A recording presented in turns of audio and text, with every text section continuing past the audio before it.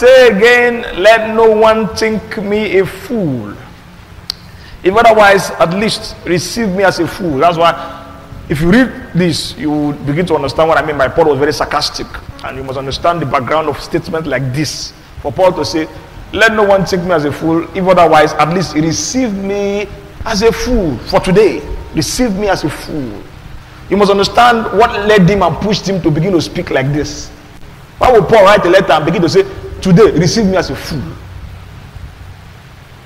That I also may boast a little. The word boast can also be brag. What I speak not according to the Lord. That's a very important statement here. When he says, I speak not according to the Lord. Because for many of Paul's writings, they were received from God. And he spoke as inspired by God. His words were described as the word of God. But for a few minutes, Paul was angry and he said, this one I'm not talking as God. Let me talk as me. What I speak not as according to the Lord, but as it were foolishly, in the confidence of boasting. Seeing that many boast according to the flesh, I also will boast.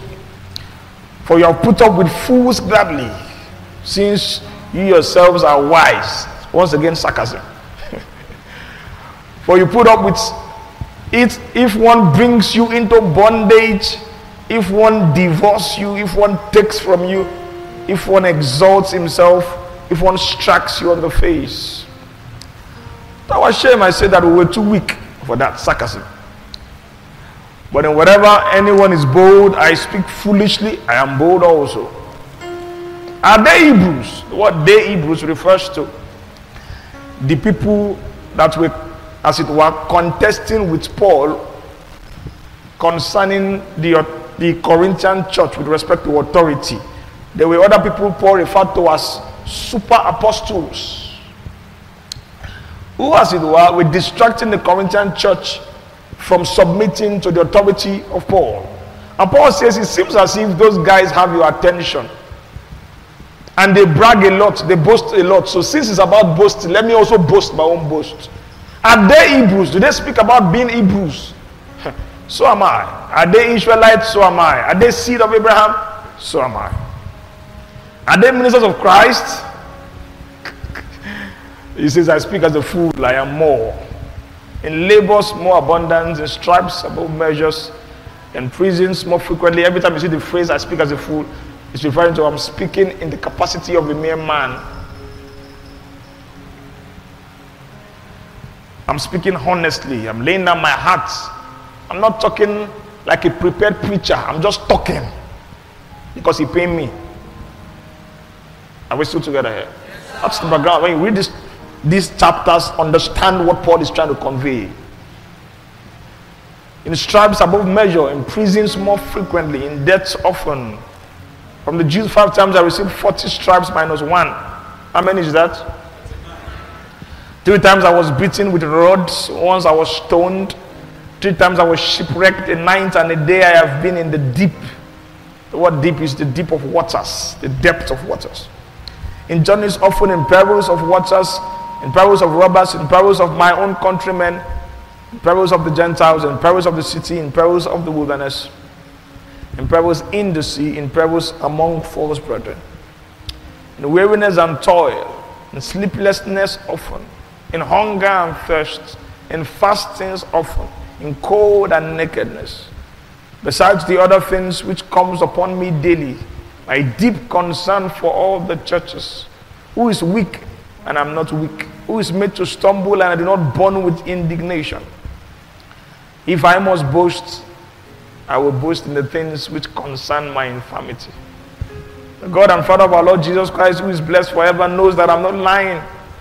Damascus, the governor under Aretas the king, was guarding the city of the Damascenes with a garrison desiring to arrest me.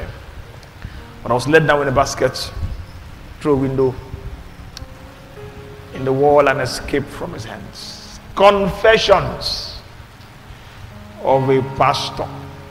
Let's pray 1 minute here. Holy Spirit, give life to your word. Let there be clarity and conviction. Let there be transformation. In Jesus' name we pray. Confessions of a pastor. The pastoral office is a very important office between God and God's people. Very, very important office. I know that this office over the years has, as it were, been relegated. Many people speak about apostles today and prophets today. And then the pastoral office seems to be diluted in importance and in weight. But it's a very crucial office from the very beginning of God's dealings with his people. Jeremiah chapter 3 and verse 15. God himself says, I will raise you pastors. I will send you pastors. I will send you pastors after my own heart that will feed you, nourish you. God is the one who sends pastors. Jeremiah 3:15, please. He's the one who appoints pastors. It's not a denominational tag. It's not something that a man gives to himself. And you may say, why does God not feed his people directly? It is the pattern of God to raise shepherds. This word shepherds in the King James is pastor. And please, if you have the King James, I prefer you use that. When I ask for other versions, I would prefer you now switch. They will feed you with knowledge and understanding. So what is the work of a pastor? Feed with knowledge and understanding. A pastor is not there as a celebrity figure. When people say, you are my pastor, the first question is, are you receiving my feeding? Am I feeding you with knowledge and understanding? It's not enough to just say, you are the leader of the church I attend. I'm not just a figurehead. Am I feeding you? Are you eating from my kitchen? If I'm not feeding you, if you don't understand, that's the biblical definition. I'm not feeding you. I may be the leader of the church you attend, but I'm not your pastor. This is what it is.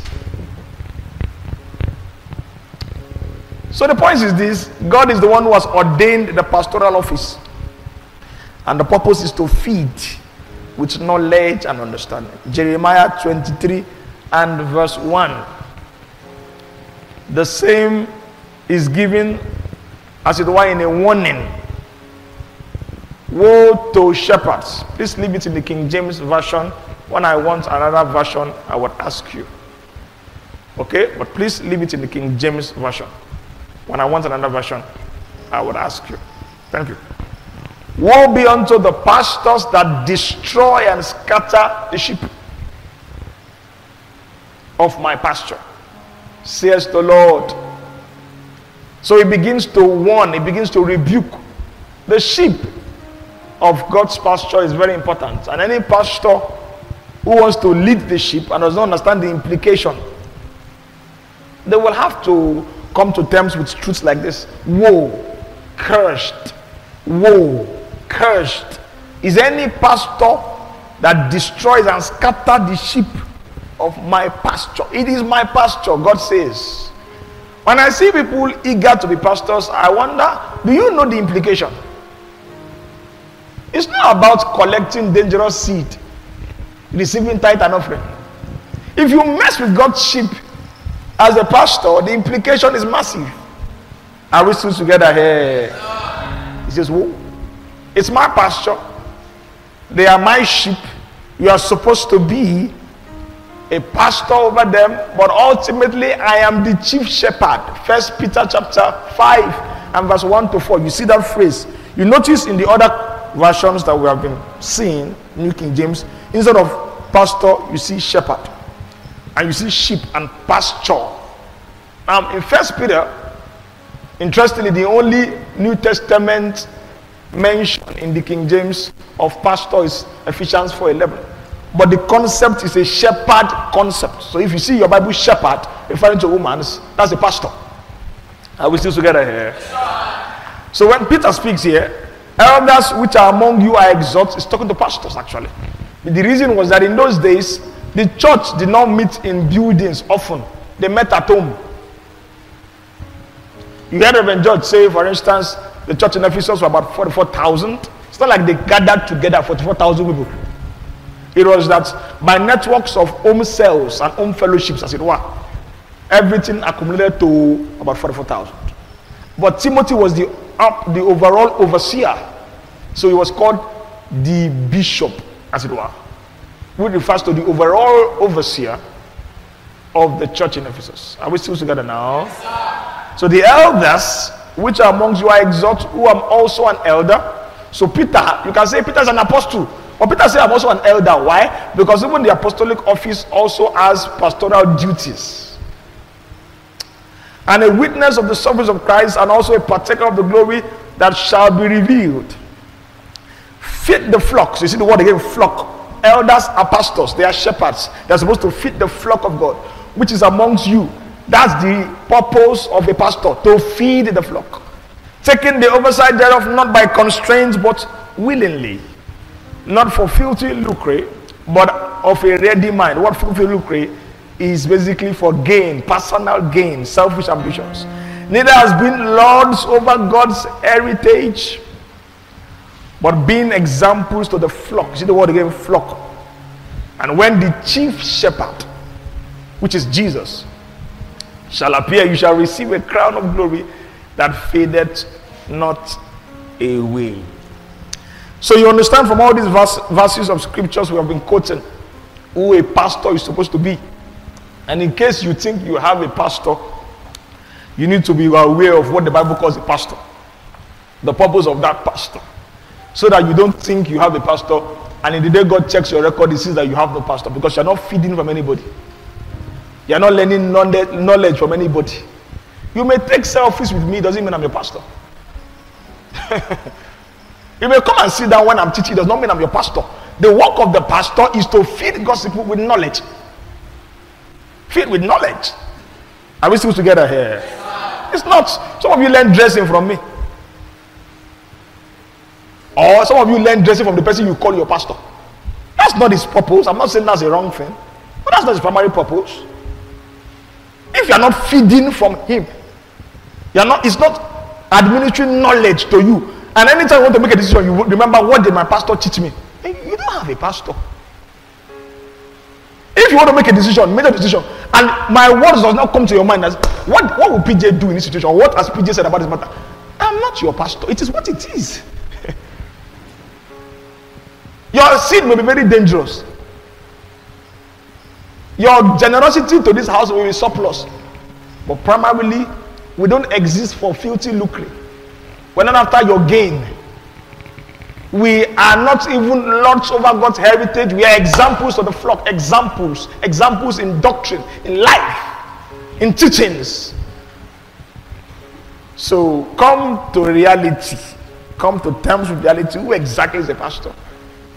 Who exactly am I learning from? For some of you, Brother Davido is your pastor. That's the truth. You learn from him. His music powers your life. Your own impartation service is to plug his words and get high. That's how you get high.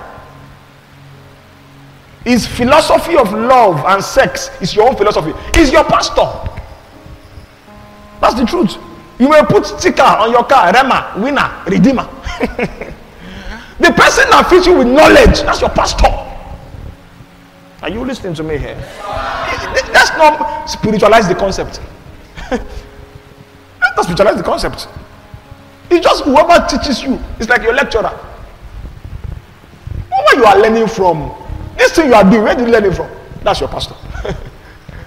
The person may not wear suit and tie, may not stand on the pulpit. But if the person determines your life, determines your choices, determines your decision, that's your pastor.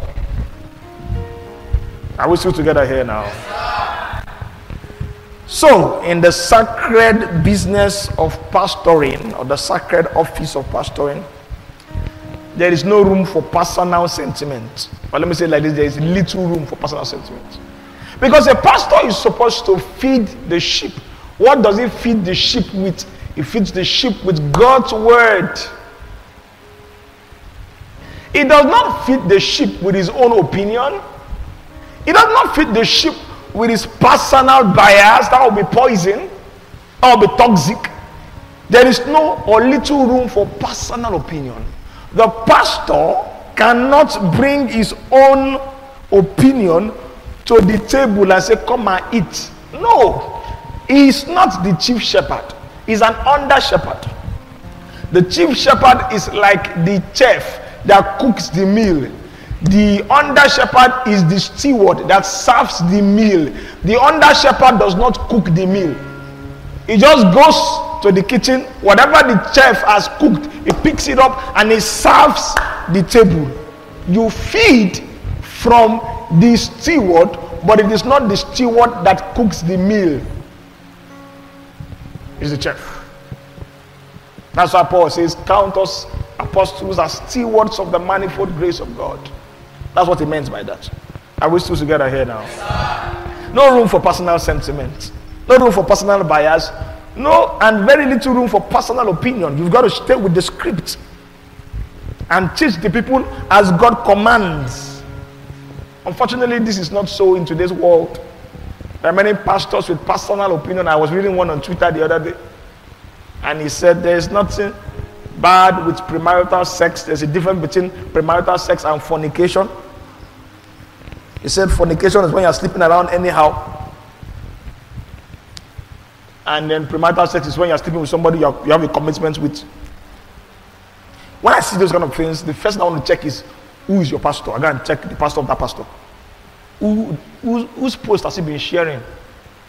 Who has he been endorsing? Who has been endorsing him? That's how I identify fakes. Then I now check who have been deceived by him. I saw one person say, this makes sense. I said, they've got you. Want to get here? Say, this makes sense. No wonder. Wolves in sheep clothing.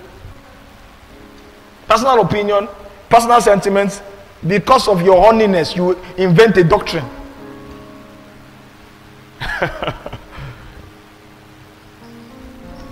The pastor only echoes the words of the chief shepherd. 2 Corinthians 4 and verse 5. We do not preach ourselves, but we preach Christ. Paul here writing says we cannot preach ourselves. Ourselves is not sufficient diet for the people of God. I'm not going to preach about my opinion, my perspective, my bias, my sentiment. I'm going to preach Christ. If I'm going to talk about myself, it is that I am a servant for your sake. And when Paul said this, he really implicated himself. But some chapters after this statement, you see Paul breaking his own laws. Are we still together here? Try and understand what I'm saying. This is a very technical teaching. If you miss one point, you might miss the flow. Paul himself says, I cannot preach myself. I preach Christ. Because now Christ go fit edify you. Now Christ go fit bless you. I cannot, in my own self, edify you. But some chapters down the line, you see him breaking, as it were, his own laws. What do I mean? When Paul wrote, he wrote as the servant of God. He wrote as the mouthpiece of God. He spoke as one inspired by the Holy Ghost. But there were a few occasions you see him speaking about himself. On few occasions. And you must, as a Christian, you must be intelligent enough to know, why did Paul speak about himself here? Why is Paul talking about himself? Why is Paul boasting as it were? Why? He himself said we should only preach Christ. Why is he now breaking his own laws? You must understand.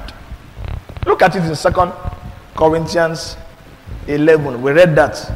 And verse 16 to 18. Why would Paul speak like this? Let no man think me of a fool, if otherwise, yet as a fool receive me, that I may boast myself a little. That which I speak it not after the Lord. Why? Why, Paul? Why would you no longer speak after the Lord? But as well foolishly, that he is in myself, in my flesh, in this confidence of boasting. What pressure pushed Paul to now, in trying to convey another thought, speak of himself? Look at it in 2 Corinthians chapter 1 and verse 8 to 10. This experience was Paul's personal experience, and he deemed it fit to write it in a letter. For we would not, brethren, have you ignorant of our trouble which came to us in Asia. Amen.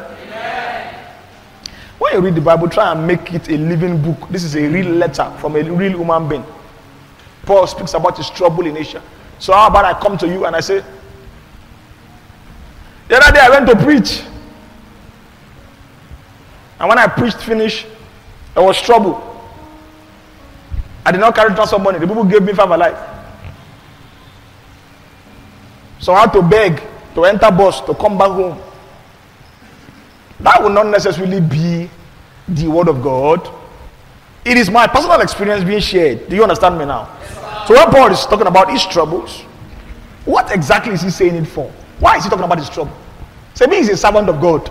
And all you should do is to communicate the opinion of God, the dealings of God, the words of God.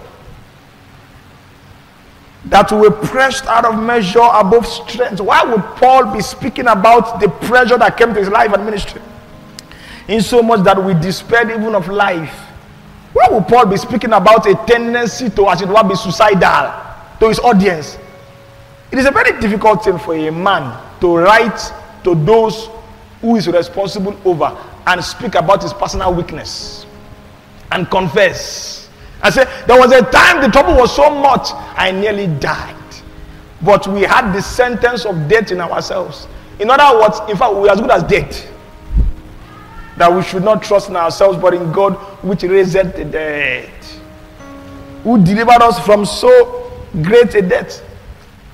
And thus deliver, in whom we trust that they will yet deliver us. Somebody might say, Paul is looking for sympathy. He wants the people to pity him. That's why he's talking like this. Not really, not really, not really. Paul is confessing personal experiences for one major reason. So that the people will understand his ministry and appreciate his office. Many of us can never appreciate an office that you don't understand.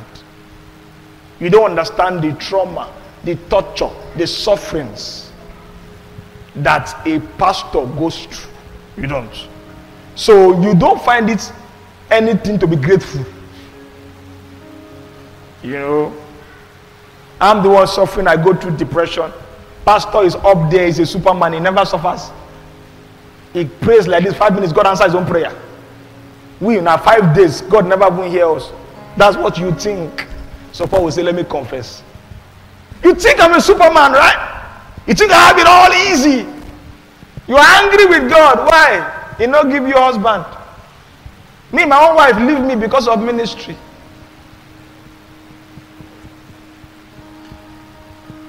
Some people come and tell me things, and I look at them, and the only thing that I can say sometimes is that if I tell you my own story, you start pitying me. Yeah. Confessions of a pastor. Because you make it look like, oh, all hell is against me. If I tell you my own story, Paul said we despaired even to life. We lost appetite for life. The trouble was so much, it felt like to have been better for us to die. Why did he mention that kind of a thing to them? How would that edify them? It will help them to appreciate his office. When he speaks, maybe they will listen more. When he tells them about endurance and long suffering, maybe they will listen more. They will not think he is out of their world. They cannot feel their pain. Are we still together now? Yeah.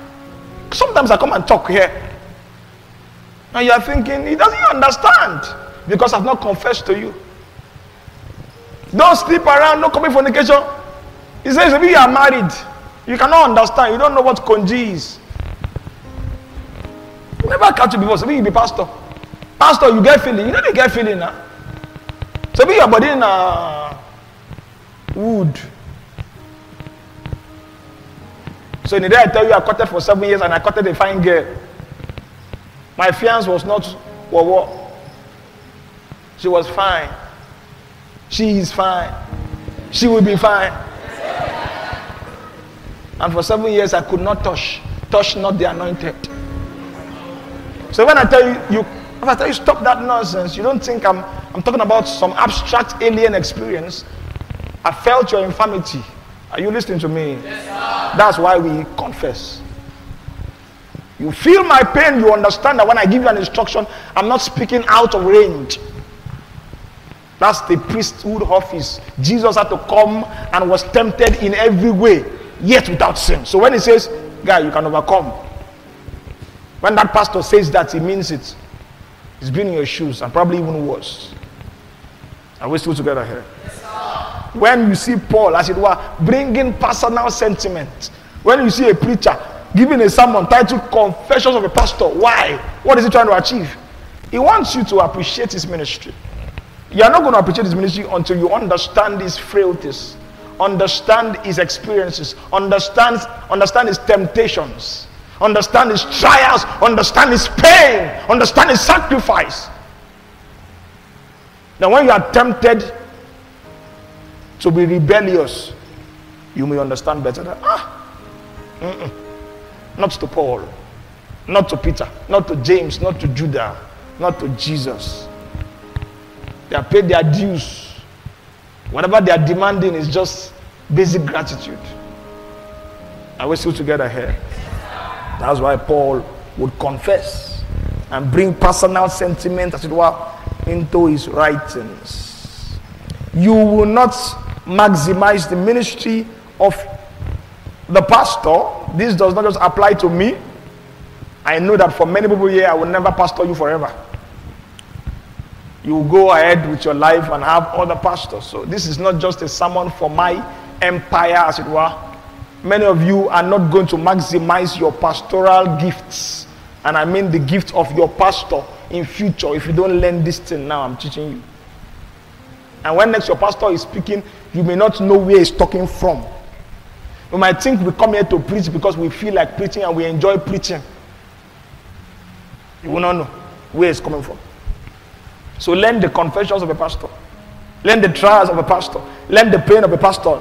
And some of you will become pastors in future. It's better you prepare your mind ahead of time, so that you will not be in for a rude shock. Say, I didn't know that that's how it was. So I told the church on Wednesday, for those of you who were here, many people saw Moses and said, Moses, Prophet Agba prophet. You don't know the pain of that man. You don't know. You won't know until you read the story and see the torment. I didn't show you on Wednesday.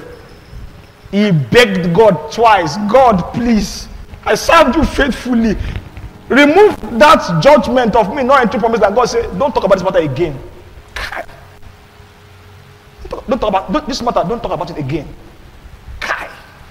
This was the same man that in the day God was going to destroy Israel. He said, kill me instead. You know, go touch them. God. How will you destroy them? And in the day he begged God for his own, he said, God, please, I did only one thing. Only one thing, please. And that one thing he did, now Israel push him.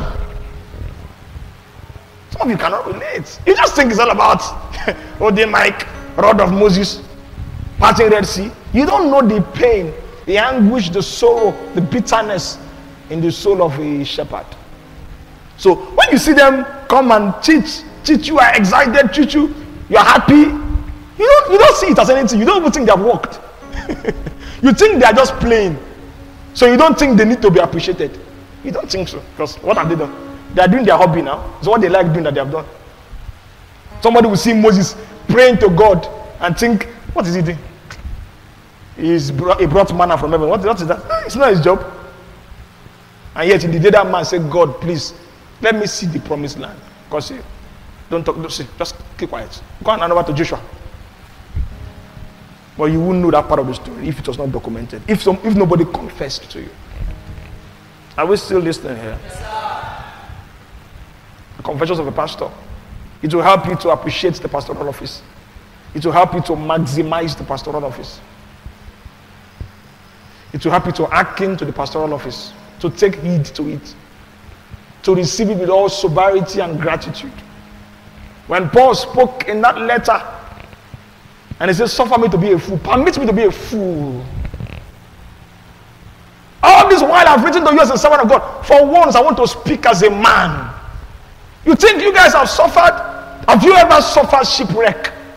Do you know what it is to be in the deep of the waters? Beaten by rods 3 times, 39 times. Have you ever? You think you are suffering? You think you hurt? You don't know hurt. Why did he speak like that? The more they understood what he went through, the more they might appreciate his office, understand his sacrifice, learn that whatever he was doing for them was out of inconvenience. The confessions of a pastor.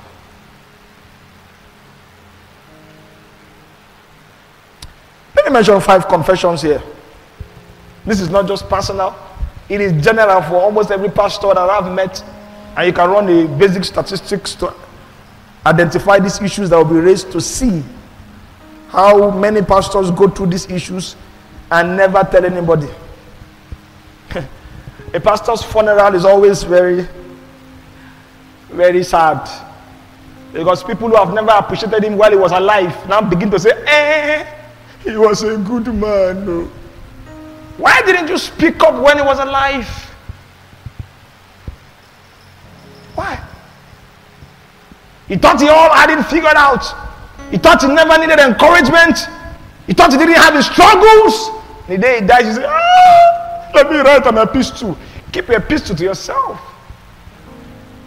The day he was alive, did you ever show gratitude? You see people coming from various quarters, what this man did for me, hey!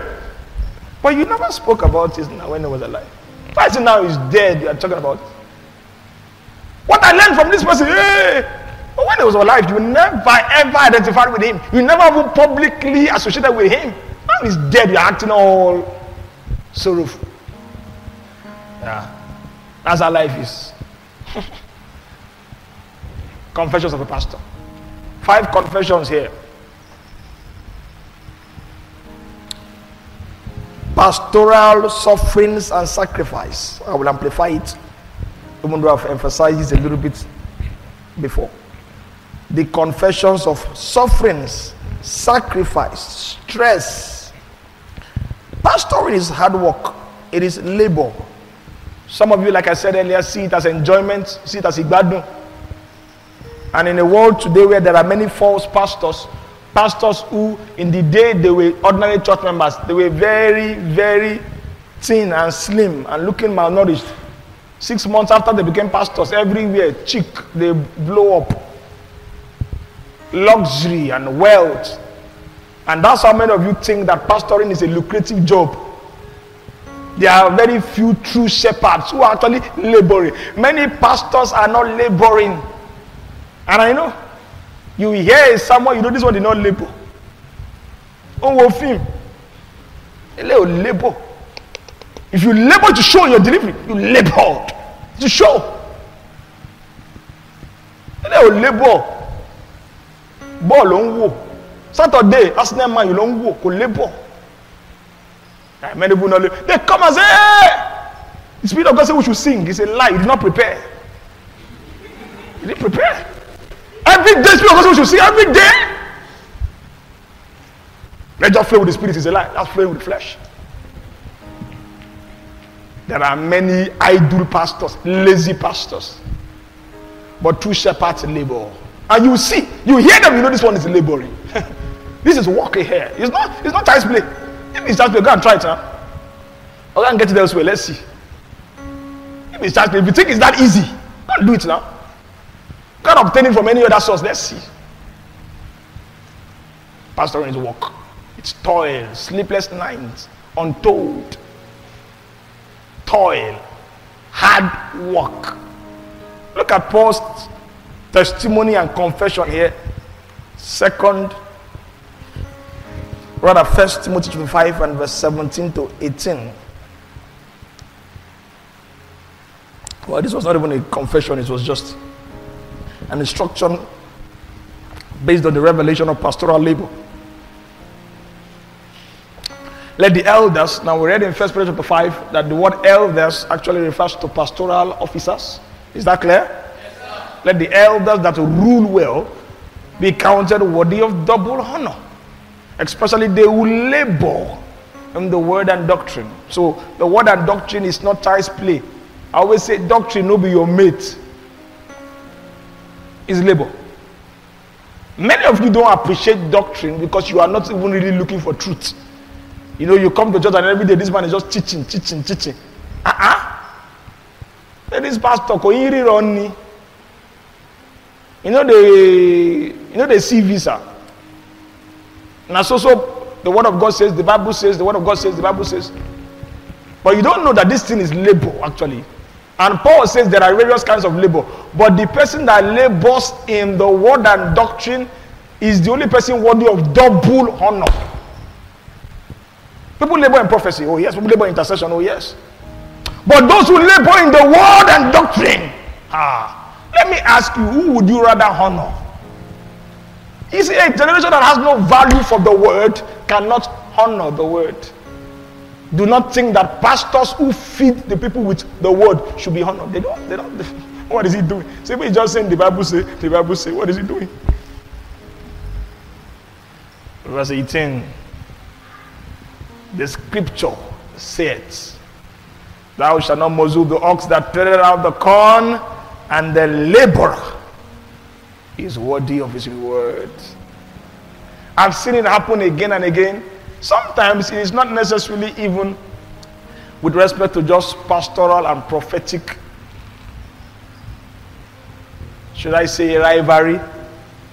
It is on issues as the pastor and the itinerant preacher. Many people never really honor those who consistently labor over them. They rather honor those who labor over them once in a lifetime. Or once in a year. That's for them the person worthy of double. The person who consistent is like somebody, I was saying it on the media. Somebody has a wife cooking 3 times a day,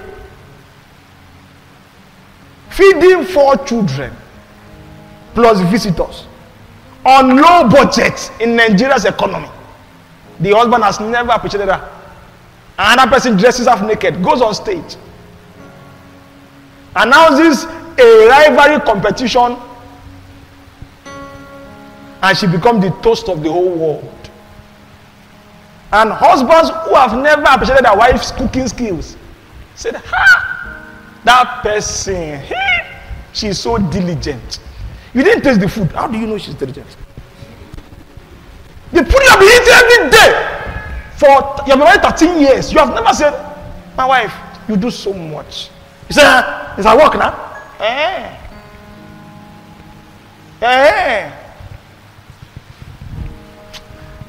For some people, once you are consistently blessing them, they cannot appreciate you.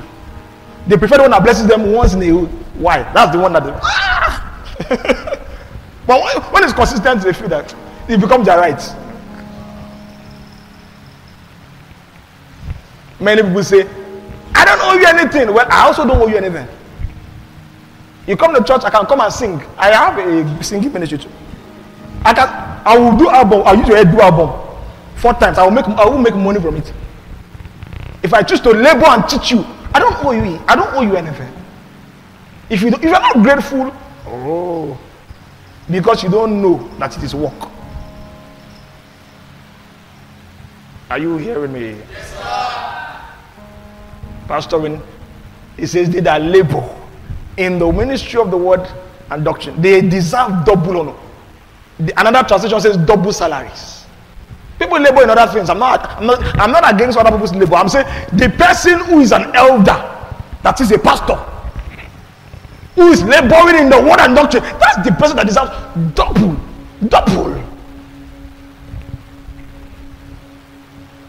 Unfortunately, many Christians don't read the Bibles, so this does not apply to them. And that's how many people break the laws of honor. And they think they are honoring somebody, and God is saying, this person you are honoring is not the person you should honor. You just don't know. You don't know. And I'll show you why that is so many times.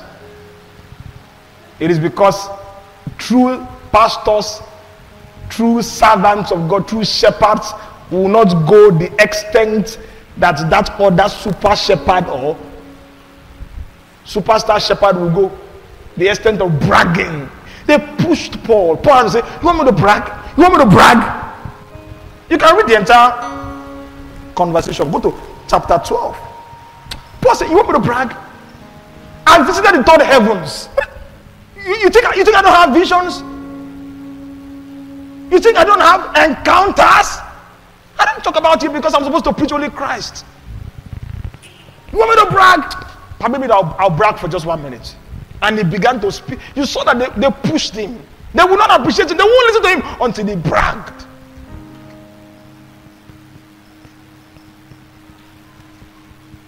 He said, by the abundance of the revelation, it was so much, something had to be done to help me to stay humble.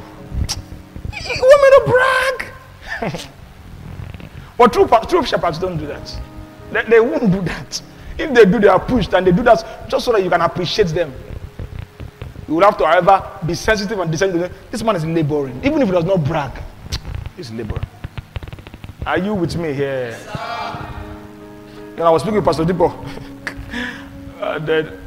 You were just talking about the way there's seemingly some noise from some quarters about some expressions of ministry.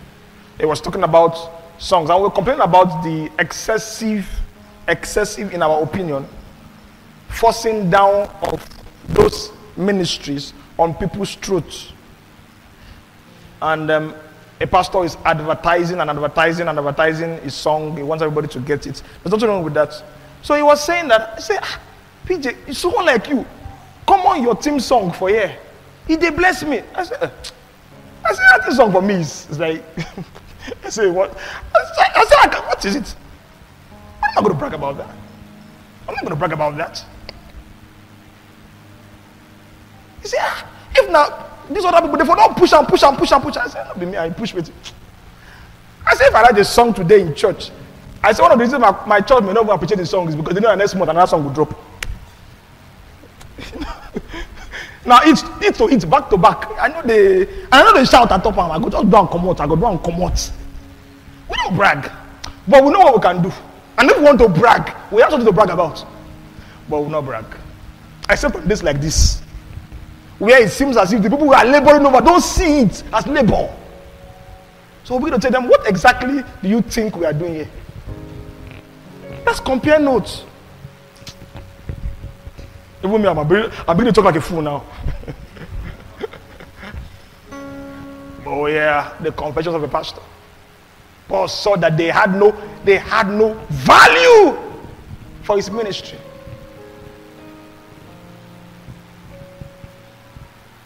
The confessions of sufferings, of sacrifice.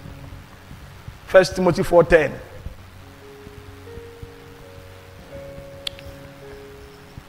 Paul writing to Timothy here.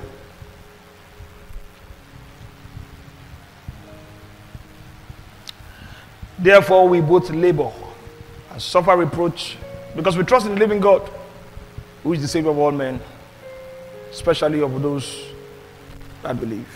Ministry, pastoring, doctrine, labor. We labor and suffer reproach. I know what it is to suffer reproach as a pastor. What do you do, sir? I'm a pastor. No, I mean, what do you do aside from pastor? All I do is pastor. Why? I know what it is to suffer reproach. And it seems like you are idle, you don't want to work, that's why you are pastoring. When they combine it now, me too, I'm a pastor. You too are a pastor. That's why when you talk, we don't see labor. You see that you have been distracted by much encumbrance. We don't see conviction. You have divided your labor. Paul could do other things. Tent maker, that was a skill he learned to make money when the people that he was laboring over were not appreciating him. Instead of begging or collecting dangerous prophetic seed, he never go and learn tent making. But Paul was not always a tent maker. Because some people now say, there's nothing like full-time ministry. All the letters he wrote, if he was making tents, will he have time to write it? In prison, was he making tents in prison? And he wrote all these letters from prison. He doesn't have full-time ministry. Those people are just wasting their time. Young men wasting their life. Suffer reproach. And you just take it and say, what's it go?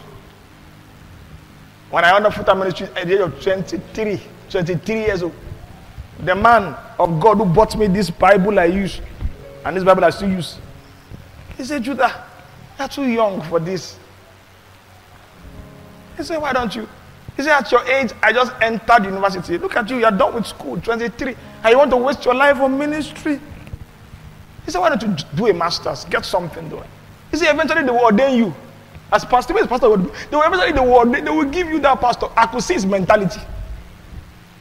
I said, thank you for your advice, sir. But this labor that I am called into calls for maximum consecration. My time is short, and my work is plenty. He didn't understand. I'm sure we've lost communication, but I'm sure he looks at me or hears from me from time to time and says, "Kai, this guy, this guy, It is labor. There's a reproach we suffer. We may not talk about it often because that's not what will edify you. We preach Christ and not ourselves. But today is a day of confessions. We suffer reproach. I entered into full-time ministry. My mother disowned me. Oh yeah. Didn't make any meaning to her. While I will spend 4 years in University of Ilorin studying chemistry, and afterwards say I'm going to do full-time ministry. She couldn't relate with it. Now she's very proud of me. That's my son, she says. But there were days of reproach where nobody wanted to associate with me. There were days of reproach. And there are still days of reproach. We labor, we suffer. If you think it is child's play, come to the club. Come and join us. Come. You think, for you, even from now, I'm standing, you are sitting. Some of you are sleeping. You think it's easy? Come and come. Come.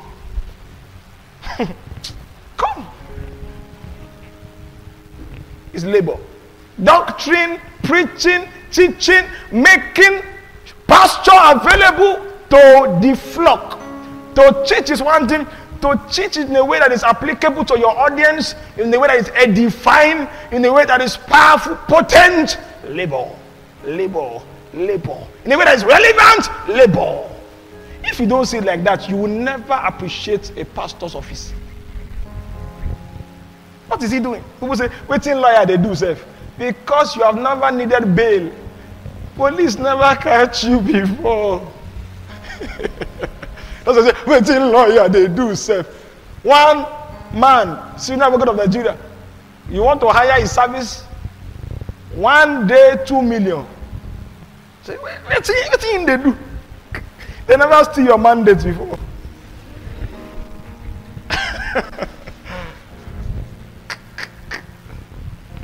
It's labor. It's a lot of work. Work that sometimes cannot even be expressed. Look at how Paul says it in 2 Corinthians 11:29.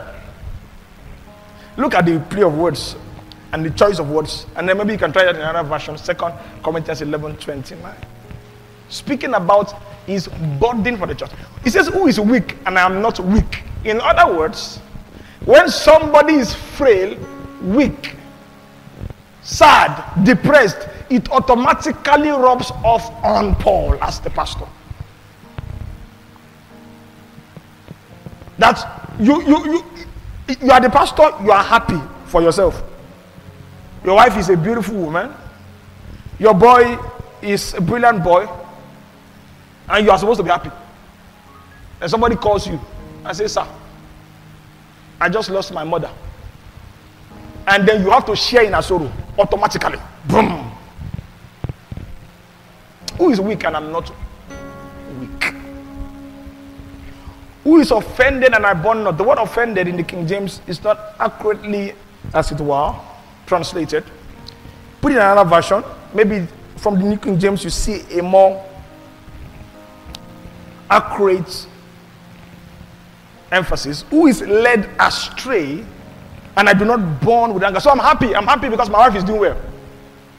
Now I see that a church member is led astray, has fallen to temptation, has given himself to anger and wrath and other vices of Satan, and I lose my joy, and I begin to burn with anger because of another, not my own self, but because of another person's life.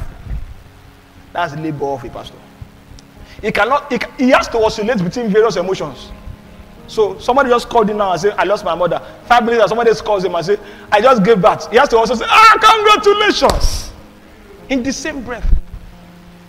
Try it. If you think it's easy, come on, try it. To maintain emotional stability in a way that everybody feels they're not left out. You don't know the labors of a pastor. You don't. So I'm confessing to you here. To hug somebody and the person cries on your shoulder in church. Walk up to somebody, the person gives you a wild hug, and you're supposed to switch emotions from receiving Christ and then to, oh yeah. And it happens every other day. There are times I've been writing on the media, and somebody who as it were, I'm doing like media pastoring for media pastoring. I've not seen the person before, but I have to make myself available as a pastor to the person. Gives me a news, and what I'm typing, I say, I cannot type again. If the person reads it, and the person knows that I just shared with PJ bad news, and look at what he's saying. He's catching crews. He's sharing jokes. The person won't feel good, so I delete it. Some other time. You don't know the labors of a pastor. Are we still together here? I'm not saying it so that you will pity me. I'm saying it so that you can understand my office. When I speak, you can understand where I'm coming from. When I warn, you can understand why I'm talking. When I rebuke, when I counsel, you can appreciate it. Not as just one rogue boy there who does not have work to do, who is being pastor. But as somebody who labors over the sheep. Confession number 2.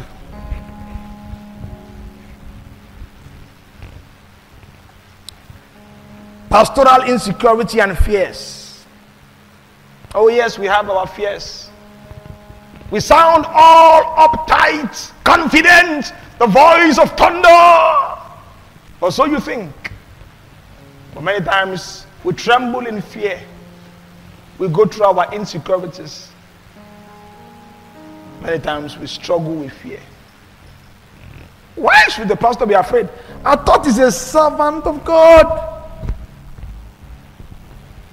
There are many reasons why a pastor struggles with fear. Some other people have dealt with this more than others. That's what I'm saying. What I'm teaching is not just personal.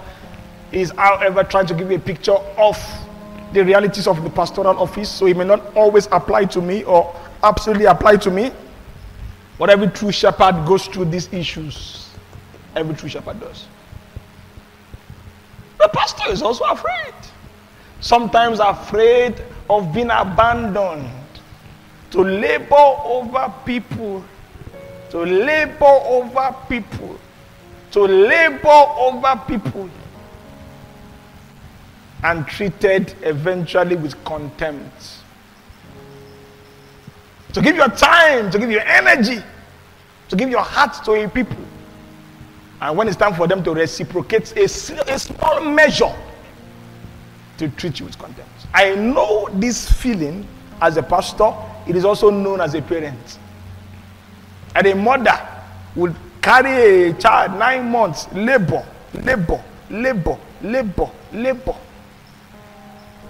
When the child is born, trainings. When the child is now a CC, she now say, Mommy, I don't get belly for allergy.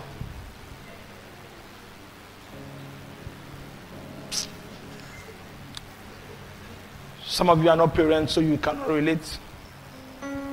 The fear that will my labor not be in vain?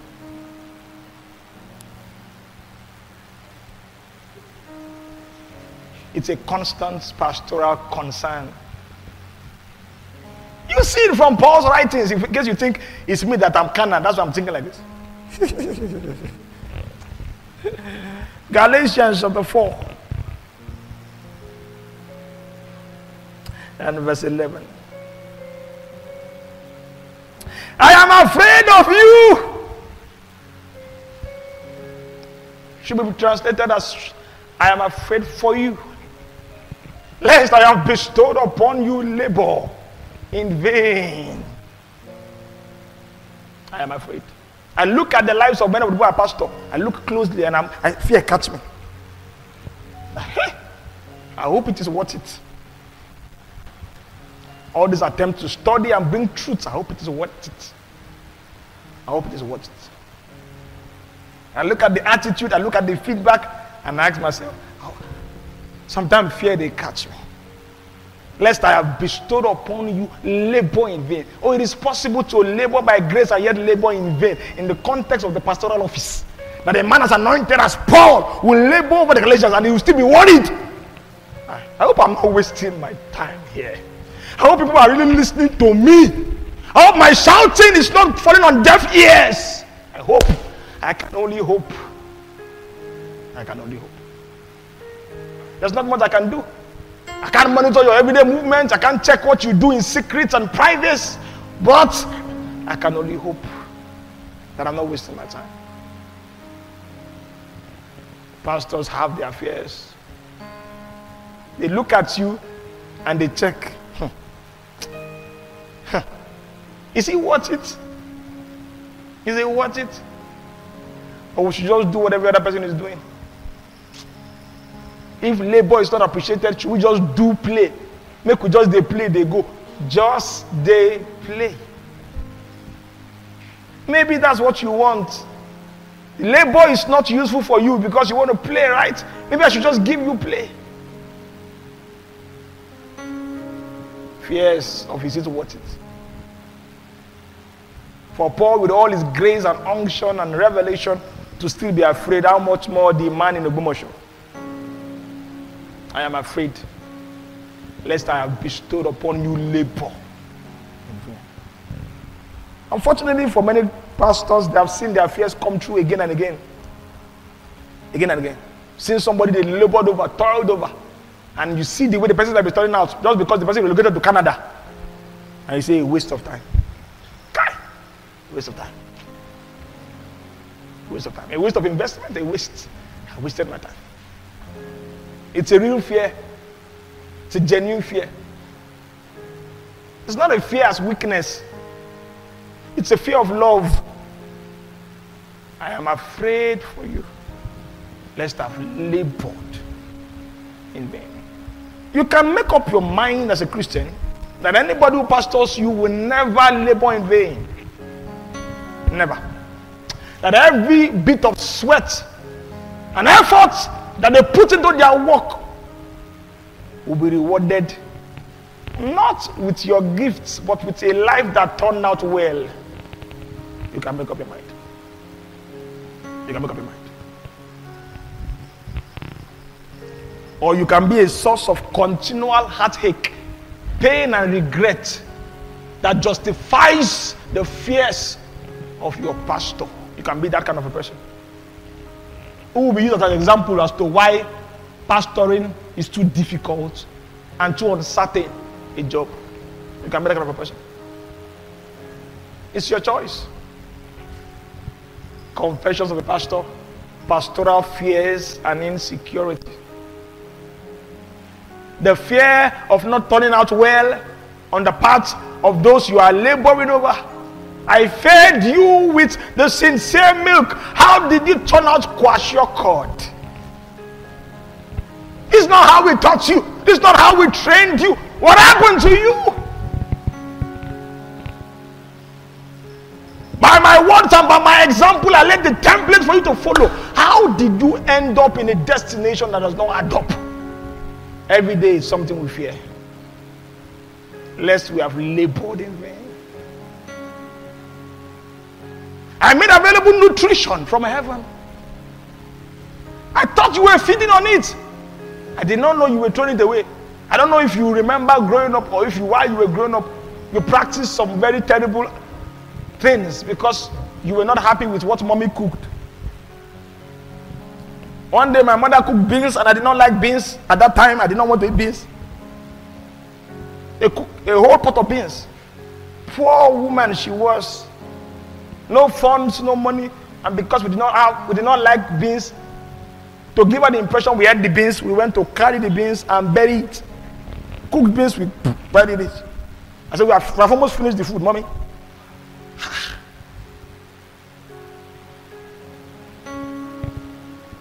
When she discovered, she told us we eat beans for 1 week straight. Some of you are like that. I labor, I toil, I teach. It seems as if you are listening, but you are not listening. You are carrying my words, you are dumping it, dropping it somewhere. You are not using it, you are not practicing it. You don't make reference to it, you don't live by it. I think I'm feeding you, but alas, the thing is not entering your stomach. I'm afraid for you, lest I labor in vain.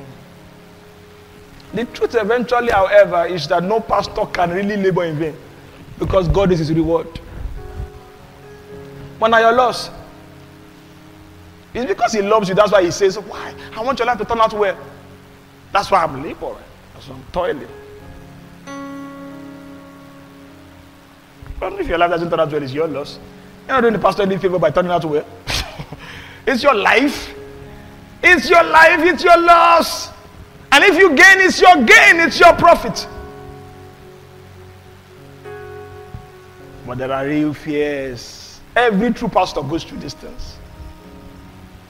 Hoping, wishing that their labor will not be in vain. Another cause of fear is the fear of being abandoned. In what sense? 2 Timothy 4:10, Demas has forsaken me, having loved this present world. There are seducers. People who would attempt to invalidate the labors of pastoral authority. They will come to steal the words that has been sown into your heart. And eventually some people abandon, forsake. Let me give you a very, in all honesty, ridiculous and comical example to these things that we face. We've labored and toiled over people. There's a particular young lady who was in this church. And this thing I'm saying has happened it happens almost every other time. But let me use this example because this one I labored over. Every time she will come with a question, every time. And I would stand up, attend to her every single time. And it happened while she was here for about 6 months. There was no time she didn't have a question.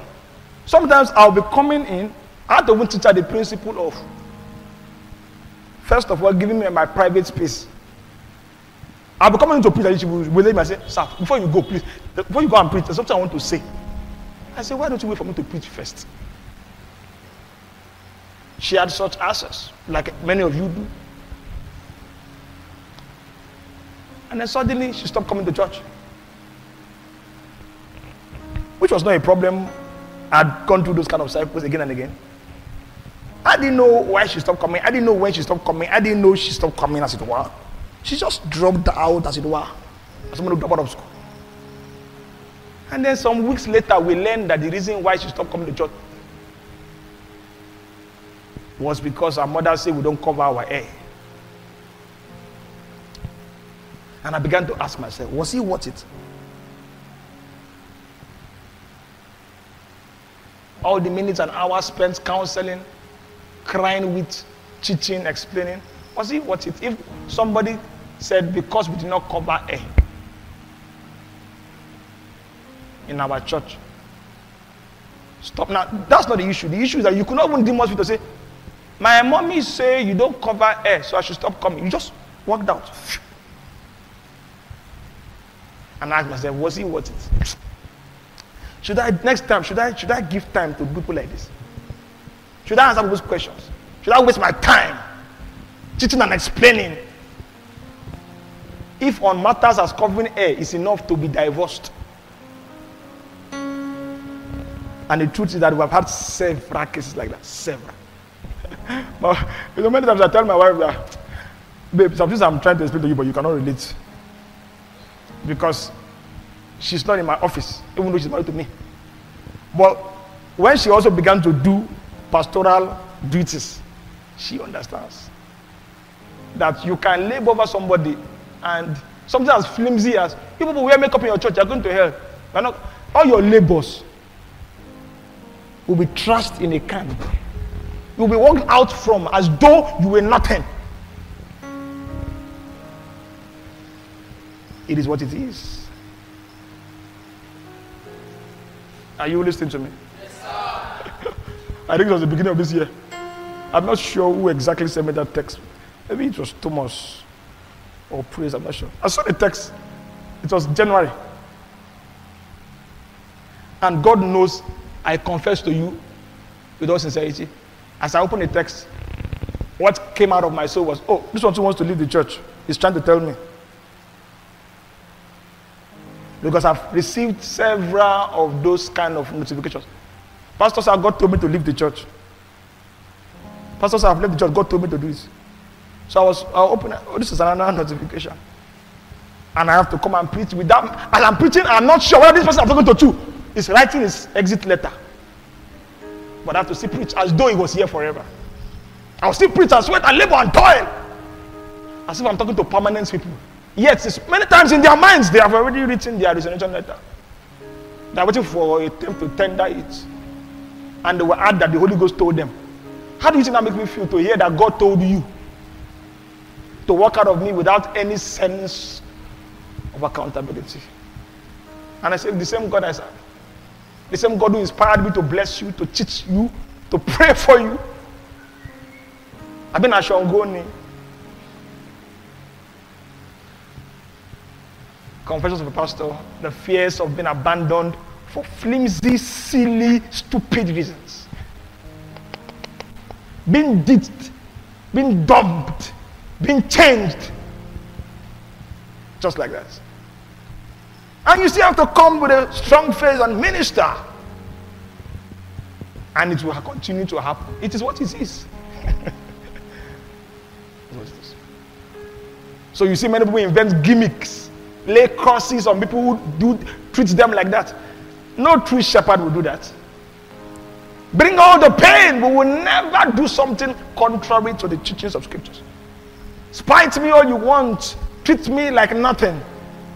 You cannot change me. You can't. I will confess on days like this, but I won't change. I will just move on with life and say, that's what it be, Jerry. We'll go jump for heaven, all of us. And I go greet them, say, Alpha. God not tell me you come out heaven because of me now. I don't show you. I be will go hell. Now you're there, I will be here forever together. Confessions of a pastor. Insecurity. It's like dating somebody and you are giving 100% because nobody would find a pastor who does not give all his commitments to the church and to the people. Nobody will find them comfortable to stay with. So the pastor is ready to give all his commitments, give all his energy, give all his labor.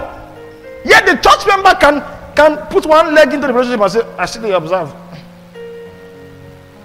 And for any flimsy reason, you can walk out. And the pastor must continue.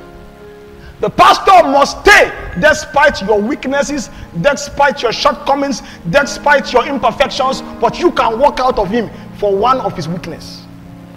But he must stay. He must stay. He's the pastor, he must stay now. But you can walk out. You are not feeling them again, you just go. You found a better place, you are off. But he has to stay. It's like dating somebody who you give all, but the person is telling you, I don't know if I can marry you. But you go see the comsha. That's how pastoring is. Yeah. That's how pastoring is. That's how pastoring is. You're giving everything, but you're not sure the person can at any point just boom. And if I will be threatening you, Pastor, what you preach not too good, oh. But he is planning to leave, oh. And you are there, laboring, giving your all. The person is giving 1%, but you are giving your all. That's the sufferings, labors, fears, insecurity of a pastor. He's not sure if you will come back. Sometimes he's afraid to correct you. So sometimes he lets you be. Not because he has seen that you're on the way to a destructive end, but he's afraid of losing you too. So he says maybe they will have sense. If I talk to them, they may run away. Pastoral fears, pastoral insecurity. Many times we only reconcile that by going back to God and say, God, no matter what happens, I will do what you ask me to do. Ultimately, you are my judge. These people will not judge me. I will do what I have to do. But there are days where the fears are much. You're preparing the sermon, you are thinking, this is why I'm writing this thing to. Will they even stay? Do they see me the way I see them? I see them as family. I see them as part of my life. That's why I labor with them. But do they see me like that? Do they see me like that? Are we still together here? Yes, confessions of the pastor. Insecurity. Fears. 1 Thessalonians chapter 3 and verse 5.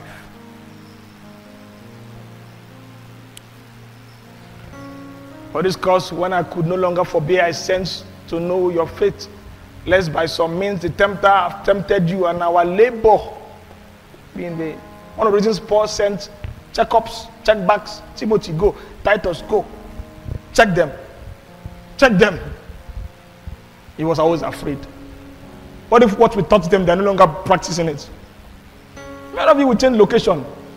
In all honesty, there's nothing wrong with that, moving on with your life. But why would you receive pastoral labor for 4 years, relocate to Lagos, and become a Christian body? Why? Why? We create an atmosphere where the word is alive, the supernatural is alive. You will now go to a church where they're teaching you business skills. And after 1 year, everything you heard about the call of God fades away. Why? Why? Acts chapter 20 and verse 28, you see Paul expressing his fears as it were again. Take it therefore unto yourself and to all the flock over the which the Holy Ghost has made you overseers. So Paul was talking to pastors. He had done his pastoral work. He was going on back to his itinerant work, but he was handing the church to pastors to feed the church of God, which he had purchased with his own blood. Go ahead, please. For I know this, that after my departing shall grievous wolves enter in amongst you, not sparing the flock. Also of your own self shall men arise, speaking perverse things, to draw away disciples after them. Therefore watch and remember that by the space of 3 years I ceased not to warn everyone night and day with tears. And now, brethren, I commend you to God and to the word of his grace, but he's able to build you up and to give you an inheritance among those that are sanctified. I gathered and called the graduate students of Lautech the other day in their Thanksgiving and told them, I said, see, what happens after now is your business. You may even block my number. This is my contact. I said, but please, we have laid an example for you. I say 5 years from now, when people ask you, what church did you attend when you were a student? Please don't disgrace our name. Let it be that when they say Rama Chapel, they say, oh wow, oh yeah, we can see that they labored over you. It's not that when you say Rama Chapel, they will look at you and say, eh? Say Rama Chapel. You say Rama Chapel of who? That Rama Chapel of Pastor Judah? Say, yes. And you ended up like this. Please, I beg them, I say, please, I've labored over you with tears in my eyes day and night. Please, the best you can do is to live up to what you have taught you. That's the best. I'm not asking for anything. Just live up to what we have taught you. Make us proud when you go out there. That's what we are. how many churches have things like alumni, whatever, where people gather money, and even now that they are set up, they are no longer young, they fund the church. Somebody asked me to do that. I said, no, I don't feel comfortable with it. Other people that are living in this church now and are big men, put them together in a WhatsApp group, ask them for money. I said, no. I said, they will decide if they want to still remember our labors or not. It's their business. I'm not going to chase after anybody. I'm too weak for that, as Paul says it in his foolishness. I'm too weak for that. If they will choose to remember, if they don't, I beg, the work continues. Are you listening to me here?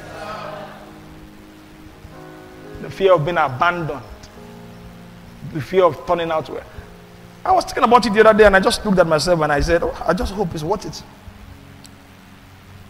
I was asked to do an online engagement. Online engagement. Just online engagement. They gave me 250,000 naira because I stand in front of camera 1 hour on Zoom. 250,000 naira. I said, I no go quit pastoring like this. Focus on that. When you're paid, the same thing I say to them is what I'm saying to you, and you are sleeping. Same thing I say. Same thing I say. I don't think there's nothing. My not are the same. Can you watch your? See me only 250K, boom, just like that. I've taught in other nations, Zoom. The kind of dangerous shit they send to me. I said, what did I say? The same thing I said to them in Rema, they were looking at me as if, Kini, my boy is so gone. And I asked myself, is he worth it? Is he worth it? Are you listening to me? Yes, sir. Confessions of a pastor.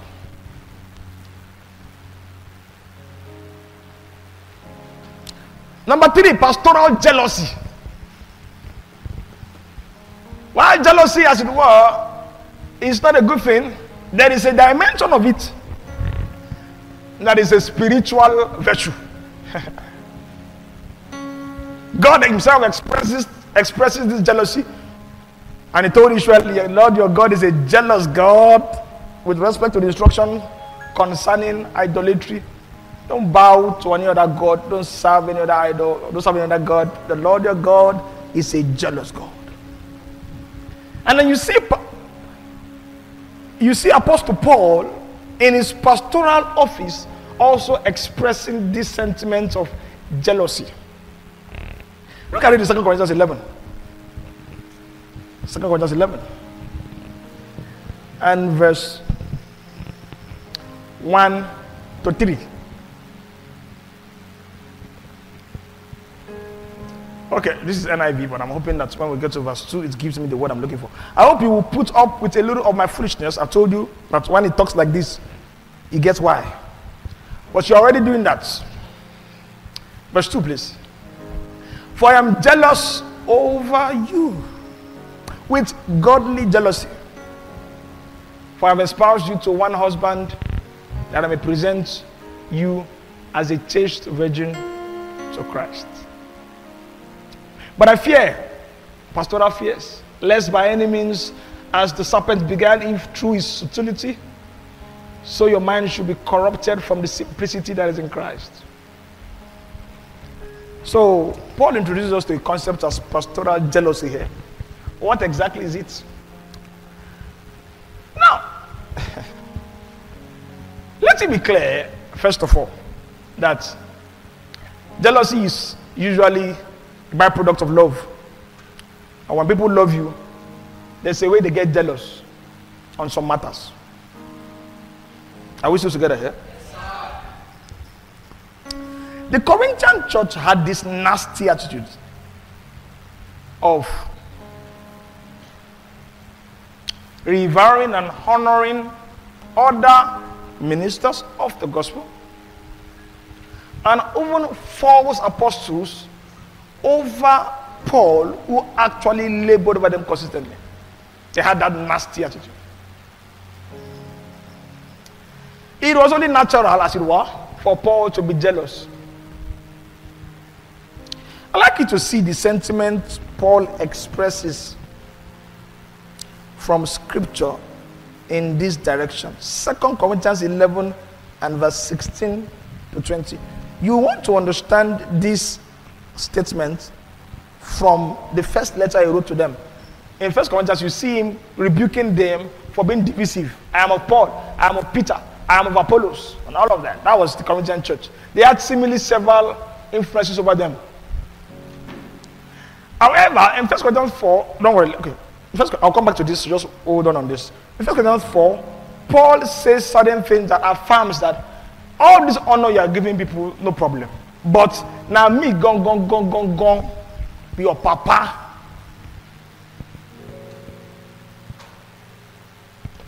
So this is a background to some of the conversations you see here in 2 Corinthians 11. I said to you, let no man think me of a fool, if otherwise, yet as a fool receive me, that I may boast myself a little. That which I speak it not after the Lord, but as it were foolishly in this confidence of boasting. Seeing that many glory after the flesh, I will glory also. For ye suffer fools gladly, seeing ye yourselves are wise. Sarcasm. For you suffer, the word suffer is permit. If a man bring you into bondage, if a man devour you, if a man take off you, if a man exalt himself, if a man smite you on the face, I speak as concerning reproach, as though he had been weak, albeit wheresoever any is bold, I speak foolishly and bold also. Now put it in the NLT from verse 18. You need to understand what Paul is actually driving at here. Paul says, I've noticed that you guys don't honor me. I see the people you honor. I see it. I'm not blind. Those guys are bullies. They abuse you. They take from you. They deceive you. They feel entitled to your stuff. But you choose to honor them.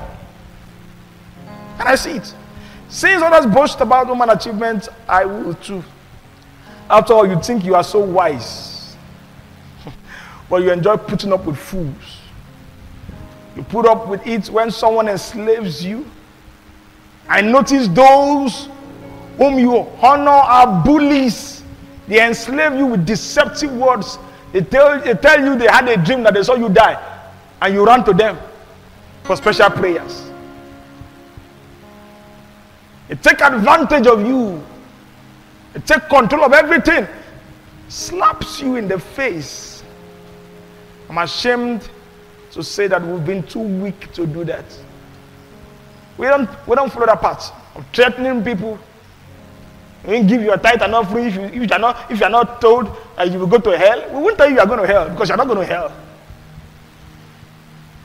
We see the people you give to. We see the people you honor. They threaten you. So you honor them, you revere them, you fear them. We will not take that approach. We are too weak for that. He was jealous. I was jealous. We who play it straight with you, you never appreciate us. We who make ourselves available for counseling, for teachings, you never appreciate us. You don't have to fill a form to see us. You never appreciate us. But the people who, they are protocol officers, last. You can't even near them. They are the people you revere, you fear, you honor. You listen to, you obey. You sow dangerous seed. Huh? Paul says we are jealous. I'm jealous. And it's accurate, right? Holy jealousy. If you gave it to them, what disqualifies us? We have been too gentle. We have been too honest. We have been too pure in our ways. We have been too reasonable with you. That's why we are despised. Huh? We see the people you honor. We see them. And sometimes we ask, what is even about this person? What is it about this person? Come on. I will tell you for free. Some of the people you celebrate, some of your celebrity preachers. Nobody say, na rumor. I know. But some of them come to confess to me. They collect my sermon. Here and come preach unto you. It just be said they get stage light and packaging. And their voice not be like this. They don't speak pidgin. Now preacher's voice they always use. Oh, here the Holy Ghost is here. And is here to touch you. Now their voice be that. And you revere them. But because we come down to your level, you despise us. We see the people you celebrate that we just laugh. We just laugh. You're celebrating pastor. Some of them are our disciples. Now we they teach them, but you don't know. And we not go loud down. We don't boast. We don't boast. We stay humble. We stay meek. We stay cool. But sometimes we get jealous. Kilo day. Are you getting me this morning? Yes, sir. Confession of a pastor. We go through the motions of jealousy. We go through it. We go through it.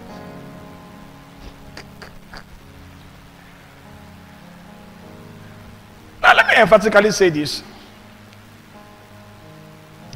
In 1 Corinthians 4, Paul, I want to be sure I'm not jumping my notes because there's another point in this direction. Let me be sure that this quotation fits in here. But let me just leave it for the other. Okay, I'll leave it for the other emphasis. But pastoral jealousy. The pastor sees how you celebrate the apostle. He sees apostle. He sees how you celebrate the prophet. He sees Woli. Those guys are laboring, no doubt. But your pastor is your pastor. I heard Reverend George say last week, the television evangelist will not come and do naming ceremony for you. So to his ministry all you want. In the day of trouble, Proverbs ever teaches that subject. You have to service your neighbor because in the day of trouble, it's your neighbor you will call. If you have a brother in Sokoto and trouble happens, it is your neighbor in Ogbomoso that will save you. Before your brother will come from Sokoto, you're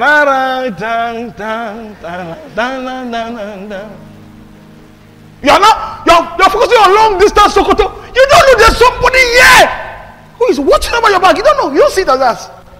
Let trouble not teach you sense. Let trouble not teach you sense. We see the people you honor. We see it. We're not blind. Sometimes we just keep quiet. Oh, alive, Daddy. It's one of those things. The family has become dishonored.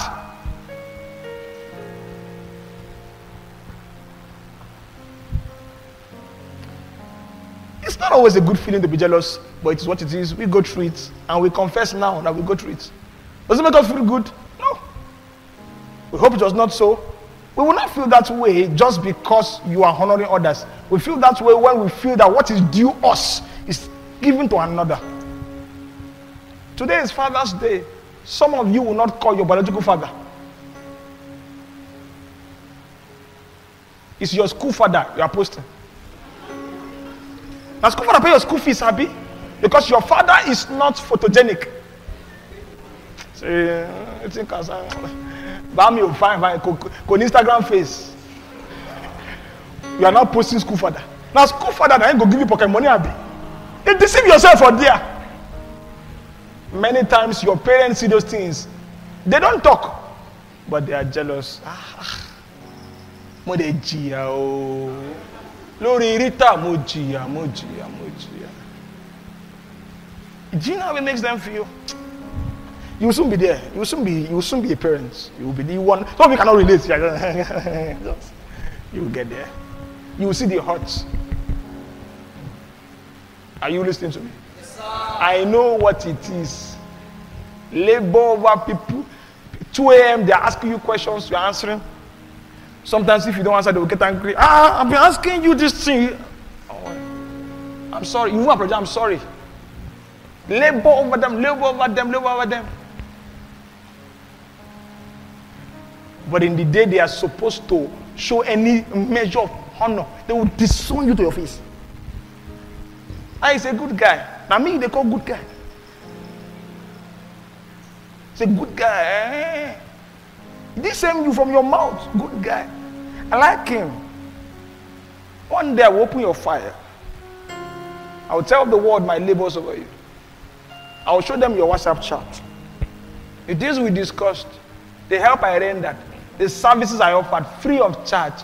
And in the day you were supposed to just give a commensurate measure of honor, you turned the opportunity down. One day, jealousy. Are we still together here?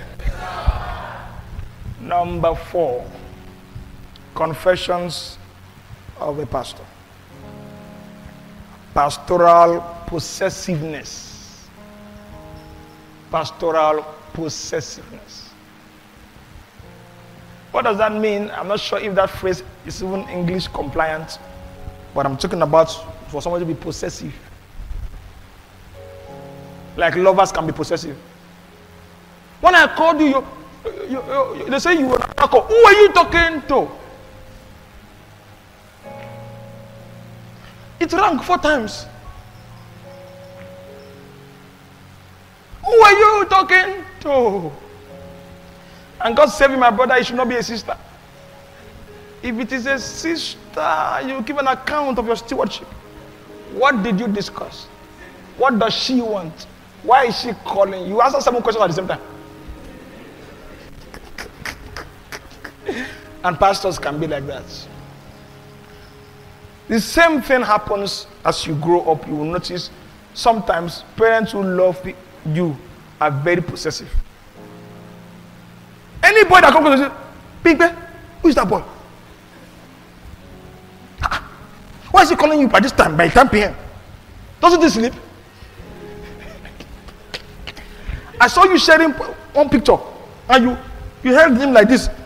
Big Ben, who is that boy? It's not only jealousy that love expresses. Love too can sometimes be overly possessive. But many times it is for security's sake. The possessiveness of a pastor. Once again, this doesn't just apply entirely to me. Some of us are more matured. Some of us sometimes are even indifferent. Some of us are even very hard. But like we don't care, Jerry. I heard one brutal statement by Pastor Lois Atkins. He said, if a false prophet deceives any of my church members, I will collect the number of the false prophets, ask for his account number and send him money. Yes. Because if after what we are teaching you, somebody still carry you to a river to bait, and you follow them, you are stupid. I will call the prophet and say, give me, sir, you blessed me so much, give me your account number. Oh yeah. With all we teach you, false prophet will still deceive you. You deserve it. But some pastors are very possessive. And one of the ways they express is they say, I don't want you hearing any other preacher. I want you to listen to only my sermons. Like I said, not all of us are like that. But people who do that, I know why they do it. As a pastor who loves his people, I know why they do it. I know why they do it. I know what it is to nurture people in the way of purity, Christian purity, and they heard one stupid sermon. No matter what you will do, it does not matter. It does not matter. And before you know it, the person you raised for 5 years, what is inside is it does not matter. They heard one stupid sermon. And all the labor was wasted. Because of somebody saying one stupid statement. Are you listening to me? 1 Corinthians 4. Paul acknowledges the validity of many other ministry gifts. 1 Corinthians 4. Start from verse 11. Pastoral possessiveness.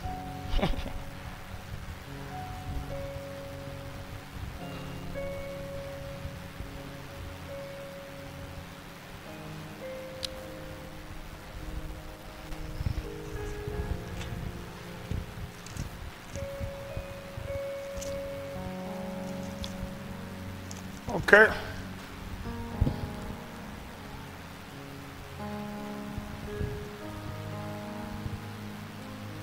Let's do from verse 14, please. I write not these things to shame you. Now, when he says, I write not these things to shame you, Paul also had done another ranting of foolishness as well in previous verses. Let me try and help you understand these things he wrote. Go to verse.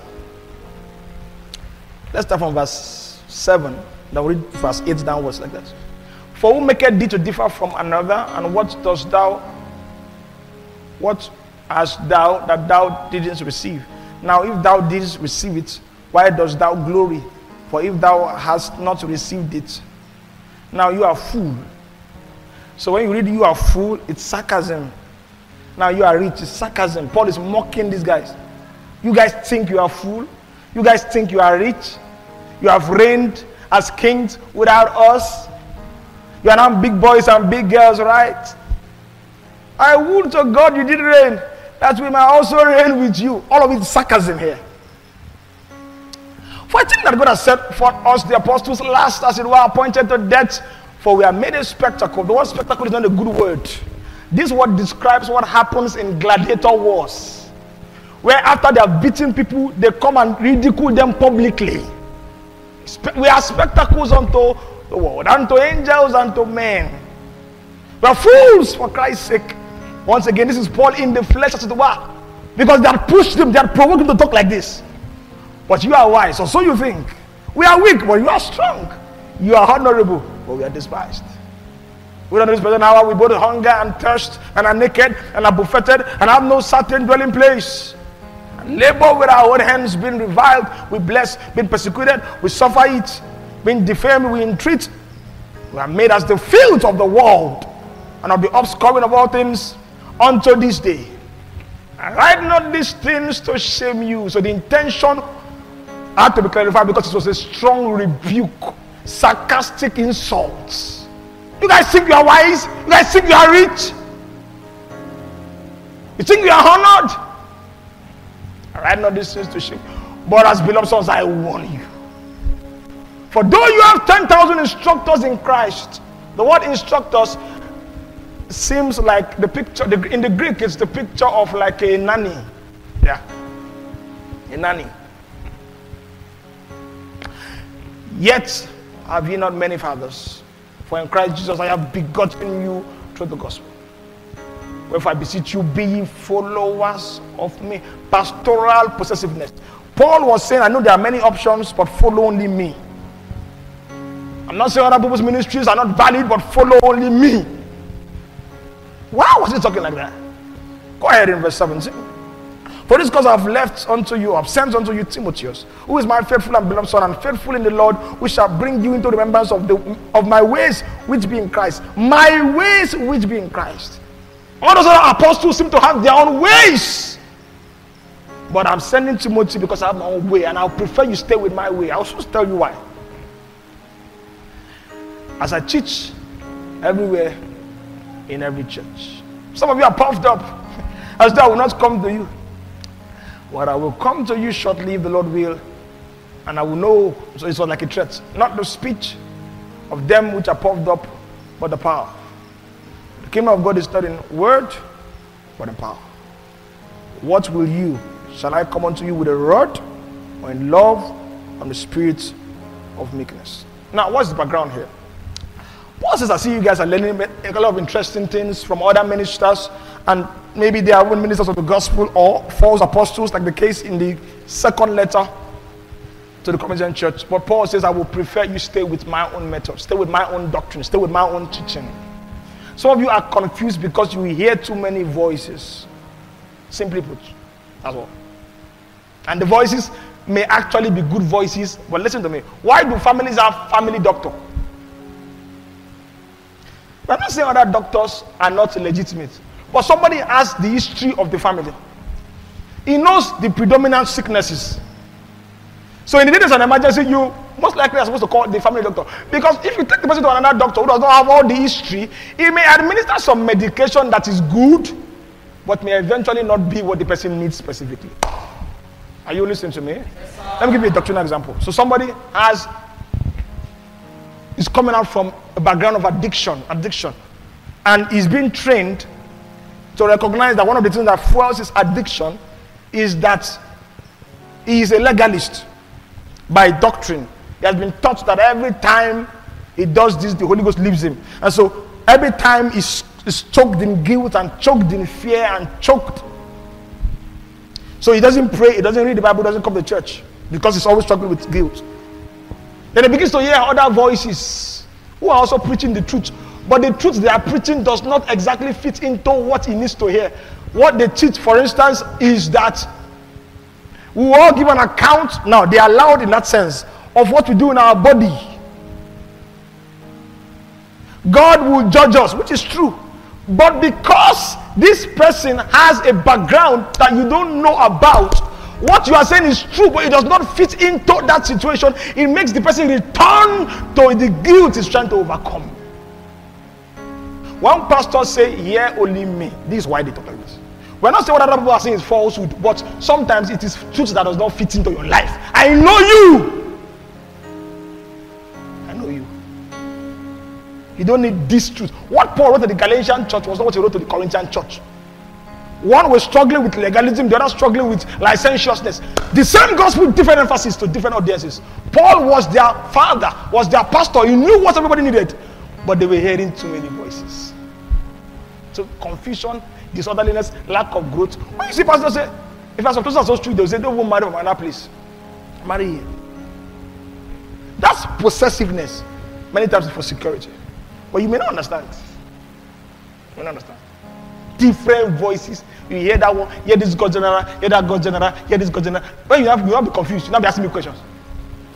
Ask me questions.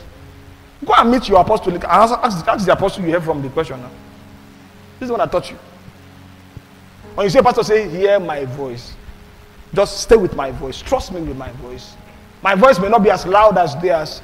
There may be no boastings, no braggings about portals and dimensions and realms. But hear my voice. You get why? Are you listening to me here? You get why? So when the doctor, family doctor says, "Well, anytime there's an emergency, don't call anybody. Call me. I know this issue. I've been with it." It's not because he wants to cage you. Are we supposed to get here? Confessions of a pastor. Are you learning something? Yes, we one day will do confessions of a member. You will talk your own. PJ, don't use yours. Please, I get my own confession. Oh dear, I've exhausted my time here. Let's do one more confession.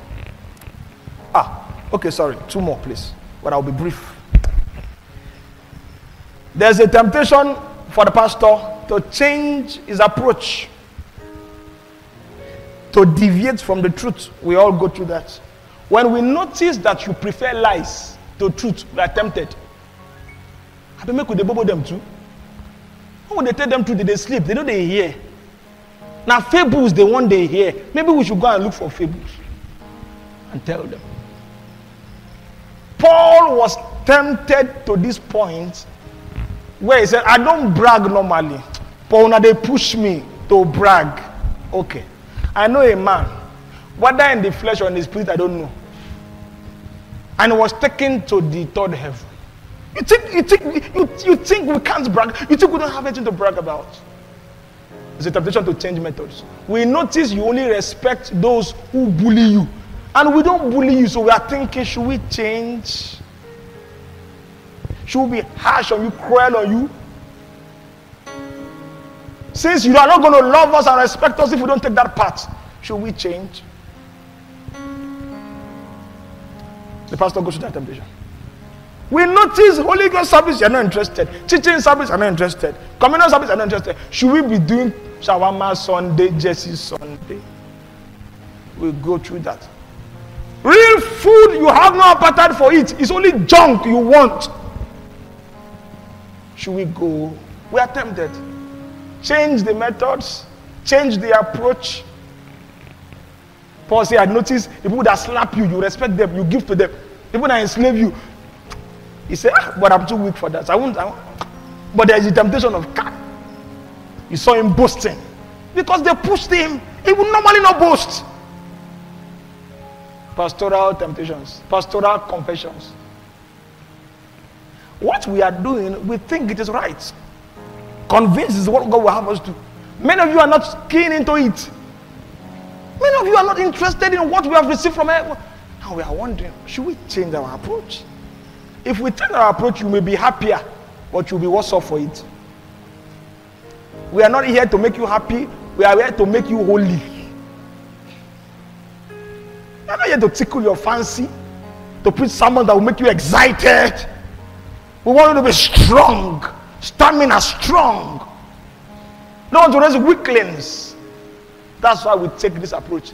There is nothing other than that. I've seen different kind of programs. 7 Sundays of favor, marathon Thanksgiving, 7 days of Thanksgiving. It's easy. That one I won't labor.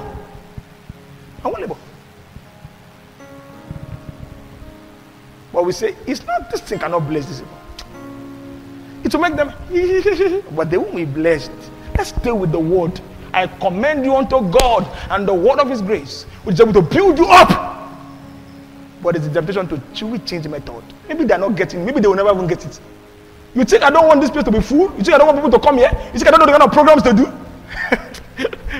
You really think I don't know the kind of programs to do? To get people here? But no. I would rather do what will keep you healthy than do what will make you happy. Your health is my concern. My primary concern is that you're healthy. Are you listening to me here? You see me referencing the word. You think I cannot reference motivational speakers? I cannot reference movies? I've seen many sermon titles. You know, it is a movie that inspired this sermon title. It's a movie. The one, from the way the person is talking, even the terms of his words. Now, this one not watch film. My film they use preach. Don't read book. The wisdom of men.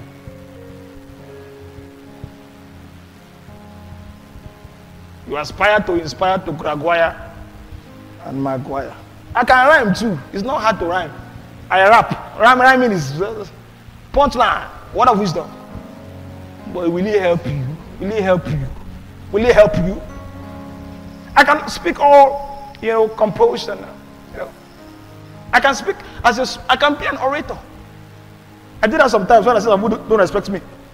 And I say, okay, the accent I will start with. When you hear the accent, Lassa. But with all of that really bless you, if I fake it, if I want it to be a blessing, if I'm real with you, if I speak to you from the heart, not just from my head. We are tempted sometimes to change the methods. Let me give you this advice. Don't be a church member who tempts his pastor to change from right to wrong.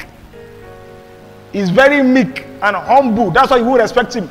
You want him to change the method to being proud. Everywhere I go, I will say, this man of God is so humble. And I smile. Now that I'm humble, don't shall abuse me. Don't. I'm humble, I agree. But don't now use it to now, hey, no make a change for you. That's what Paul says in 1 Corinthians 4. Do you want me to come to you with a rod of correction or the spirit of... I can't change it. The Corinthian church, nasty and notorious. They said his bodily presence is weak. His speech is contemptible. It's only his letters that are weighty. Look at what Paul says. 2 Corinthians chapter 10 and verse 1. Because you think that what those other super apostles are doing, you think I cannot do it. Lule anointing. And it's recorded. See power. See power. See power. You are not a Sunday school teacher. With address. See power. He just laugh. He just laugh. The brother puts on television. Say, see power. Such they fall down. Such they roll. See power. Record it. You think I cannot do that? Do you know how many things we could have recorded of you? And put on the phone. I say, when you see the Instagram post, you see yourself rolling on the floor. Holy Ghost service. You will now know that. So you don't like, you don't appreciate me now. No, you will soon change church. I'm waiting for you. I will see your pictures. People who will use you to catch star. You know what you have. When I tell the media department, don't snap any picture that is not honorable. People on the floor. I don't know any proof. Anybody think I don't have power? No problem. One of my mentees came from Imo. He said, yes, sir. They say it's only word you know that you don't have power. I say, no. Anything they say is true. I'm not be talking. But I don't post people rolling down on the floor. Me, I'm too weak for that.